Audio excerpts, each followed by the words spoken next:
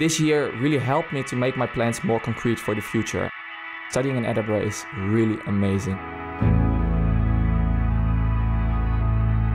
One of the most exciting things about the program is that it's so internationally diverse. We are in a group of 30 students and the majority is from all over the world. We have loads of group work, lots of projects for real clients, so you're actually working to do something already in the city of Edinburgh. By working in product groups, working together with all those different visions, different backgrounds, gives a whole new dimension to actually managing this innovation or this venture. You can help each other to reach another level and you overcome those challenges and you really work together.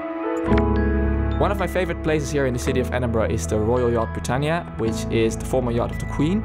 My friends and I really like to go there and to just walk around in the ship and to see the engine room and everything.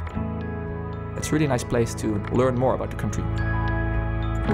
One of the really cool things here in the city is that they have a big botanical garden right in the city center of Edinburgh, which is a really nice place to go, especially during Christmas time when they have this huge light event with all kinds of sceneries and shows around.